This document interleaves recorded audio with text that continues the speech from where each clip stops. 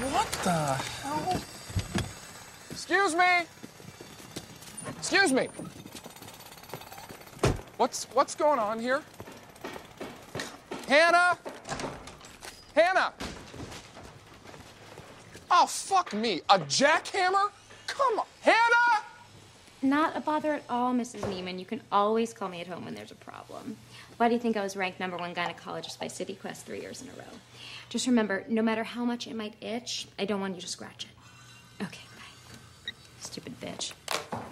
Oh, hey. I didn't hear you sneak in. Oh, probably because of the jackhammer that's outside. How'd the rest of the commercial shoot go? Fine. What the hell is going on around here? They're starting construction in the baby's room.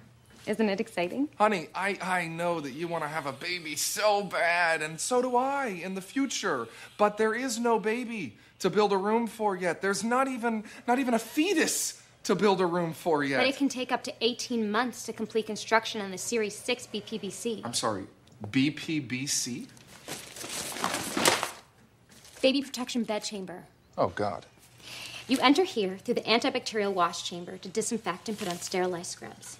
Once inside, you'll be surrounded by fire-retardant Jungle Book wallpaper, a 6-inch thick bullet and germ-proof baby encasement unit, 24-hour closed-circuit video surveillance, life-size parental control reinforcements, anthrax detector, radon detector, carbon monoxide detector, smoke detector, and faulty detector, and a panic room. And what is this? For an extra $30,000, they can install an underground escape tunnel just in case a panic room gets overrun by terrorists. Terrorists. Terrorists. Well, thank God that's optional. Oh, I'll be exercising that option.